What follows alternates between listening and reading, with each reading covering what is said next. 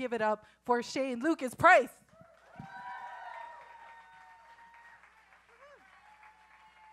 Thank you. Thank you. Oh, man, my wife got me a telescope for my birthday. I got myself an ounce of weed. So I've been looking at the side of the tree, thinking it was the moon. Like, babe, you gotta see this. There are birds on the moon that they got here on Earth. And she comes up, she looks, and she's like, you fucking idiot. That is a tree. Like, damn, that is 4 hours of my life I'm not getting back. Man, I fuck up a lot on drugs. I was visiting my mother in New Jersey. My mother is 65, and I get high every day, and I'm fat, so I need to eat candy. And so my mom wasn't home, and I searched her house high and low, and I found a giant bag of unmarked gummy bears. Look at me. It was a gallon freezer bag. What do you think happened to it? I ate it all in one sitting. Just fucking destroyed it. Loved it. I was like, they're a little weird, but it's okay. My mom calls me, and she's like, hey, you want to go to dinner? I'm like, no, I'm going to hang out with friends. And also, I ate your gummy bears. And she was like, where'd you find them? I was like, above your bathroom sink. Odd place to hide the candy. She goes, you really shouldn't leave the house. I go, I rented a car. I'm going to take advantage of it. I don't want to take it back with 4 miles. They'll think I'm a loser. They're like, my mom goes, they're Fiber One gummy bears. It was lost on me. I was so high, I was like, cool, I'm healthy. Let's do this.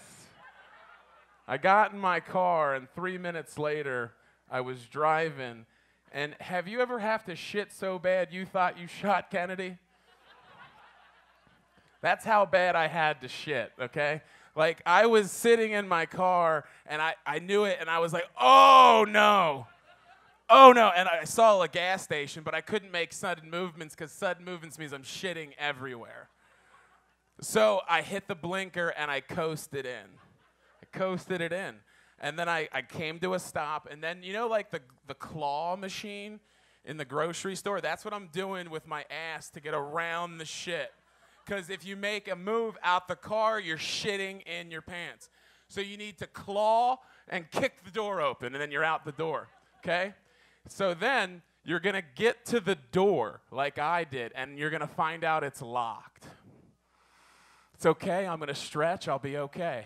I'll be okay. And then I was right there in front of the doorknob, and it said 55 cents to enter. Who the fuck carries the nickel?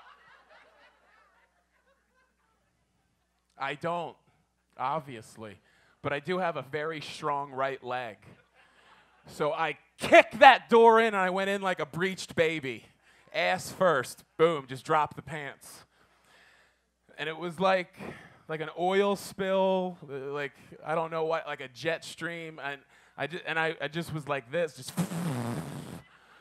It felt so good. That wasn't the weird part. The weird part was someone behind me said, excuse me. One of two things happen here, guys. I shat out a person who could talk, or I shit on a person. What is worse? What is worse? I don't know. At this point, I can't answer it to this day. If I shit out a human being who can talk, I'm a legend, but I'm no longer a comedian because that's fucked up, okay? That is fucked up. Like, this guy shat out a human person who could talk. If I shit on a person, it's a 12-year-old, and I'm fucking up his life. Here's the thing, guys. Here's the thing. It's like if a tree falls in a forest and there's no one there, it doesn't make a sound. If I don't make eye contact with this person. I didn't shit on them. So I just pulled up my pants and I walked to my car. I sat in my car and I called my mom and I go, Mom, you've never been more right in your life.